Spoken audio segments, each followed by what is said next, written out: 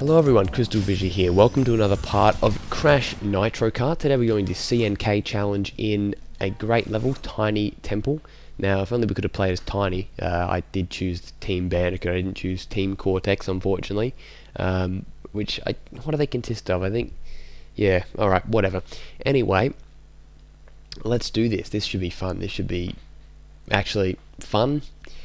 Judging by the last two escapades that we went on in the other levels, I would say this is going to be difficult, just like the others. This is a stressful endeavor.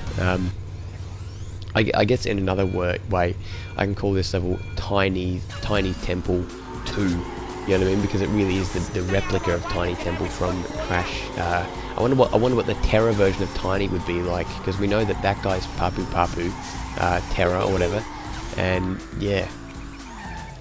Oh shit. Terrible. Coming 8th, damn it. Actually, I don't even think anything could be more harder than the first two, because seriously, there's just parts of that which make me want to fucking go mental. That's how hard they are. Right. So we've got C, we need to get N and K, and I'm pretty sure N is up on one of the, or K, I think K is like, wait, where, is it over here? I can't remember. I've kind of forgotten this level for a second. I'm pretty sure we're missing, don't hit me please. Yes, thank you. I'm pretty sure N, oh there it is, there's N. Let's get that. I guess if you get all of the letters in the first lap, it kind of makes it more easy to chase them in the end. I'm pretty sure K is over there, which we gratefully missed, or not gratefully, but we missed it. Shit. Alright.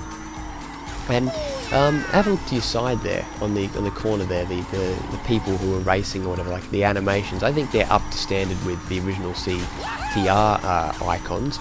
Would you agree? I think it would be fair to say that they are just as good.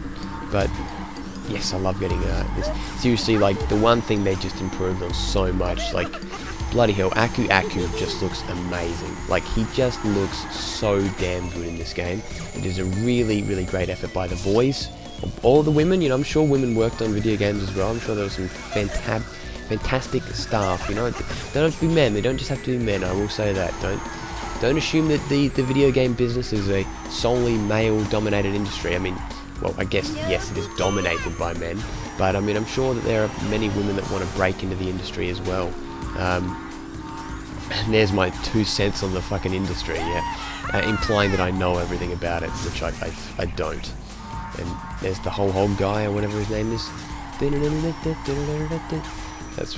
That's not what it reminds me of, that's what it is, straight up. Alright. Okay, let's get that, and I think that was lucky. I think we're just going to get this victory. They're actually dangerously close. Take a look at the map. They are really close, but some corners like these, they cannot beat me. Like that. There we go. Look at that. Awesome. And should drop that one in the middle. But in CTR, when you collect the CTR coins or tokens or whatever, or CTR, like, you know, icons or whatever, or letters, do they pop up like as 3D objects, or are they like the CNK ones where it just highlight, like it just shows the text? I can't remember. I forgot. Like there it is. They show up there, but do they show up in game, like in the actual level when you're racing? I can't remember.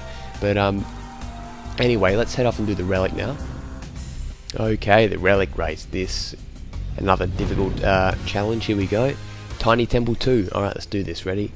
3, 2, 1, go. Look at this. Awesome. Okay. Get that one. 3. I've got a feeling this will be easier than the first two. It's a lot more, I don't know, just to me it feels like it's a lot more accessible. A lot kind of easier to, oh, well, as I say that, I fucking miss, you know, a few there, great. And I missed that one as well, so that's a complete waste of time. Seriously, this is frustrating. It's so frustrating, these bloody challenges, I tell you. How do people get platinums? They gotta be like absolute freaks to get platinums. And I know someone I'm referencing here, like Urus who could probably do it really easily, but well done to him. But yeah, there's just some practice that I just could not be bothered, or a skill level that I cannot be bothered trying to get to be honest. I kind of enjoy the leisure, the kind of the laid-back nature of this sort of game, you know. I mean, it's high octane, you know, but it's no Hydro Thunder, you know what I mean, in terms of like Hydro Thunder you go super fast, but At the same time, it's a different kind of racing game. You know, Hydro Thunder is meant to be super speed. This game's meant to be this. I mean, you know, I was looking at this video online. It was called like Crash Bandicoot in Crash Bandicoot in what game was it again? Crash Bandicoot in Mario Kart 64, and it was scary how slow Mario Kart 64 is compared to CNK. I mean, or CTR, sorry, for that matter. Doesn't matter, CNK or CTR.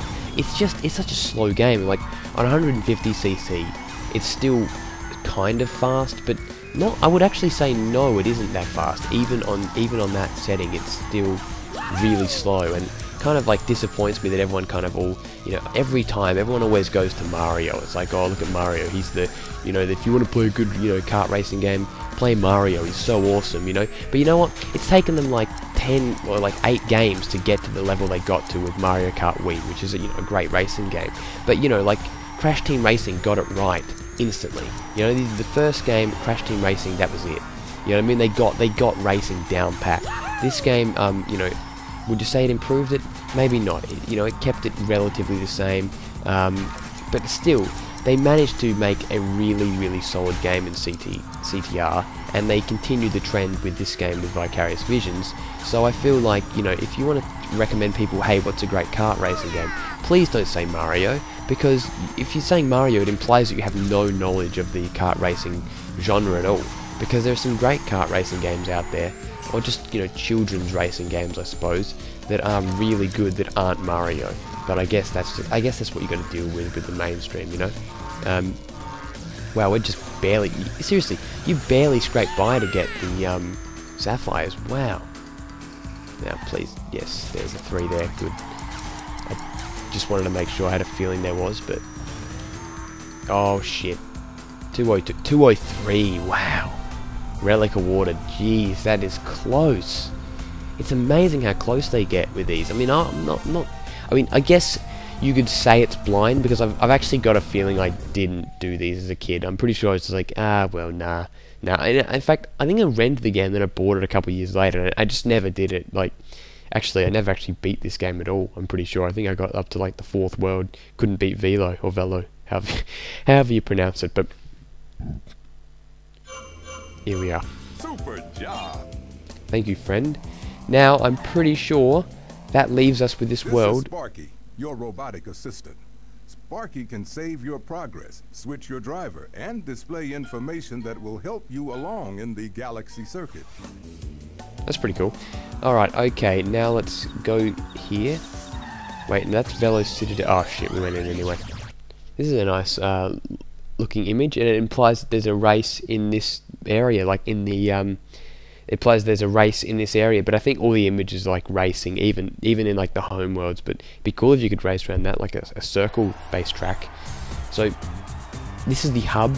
I guess this is kind of like Gemstone Valley, you know, Gemstone Valley, and it's kind of like it leads you to each world. Right, let's go over here. That's 4 for that one. I think this is the one we unlock now. We unlock this one, Baron. Awesome. Okay, let's go to Baron Praxis, maybe from Jak 2 fame. Alright, here we go. This image used to be on like a Tarzo that you could buy, which are like these kind of like little collectible things you could get in packets of chips. Actually, I remember I was like so excited to collect all of them when I was a kid. Like, they actually full on promoted this game in Australia. Like, it was pretty awesome. So here we are in the next world. Listen to that. Nice. Here we are. First level we're going to go to is the level that I showed off in the demo testing out this game a couple weeks back. Let's go into the next level. Thank you very much for watching this part. It's been a great time. And next part, Meteor Gorge. Thank you for watching.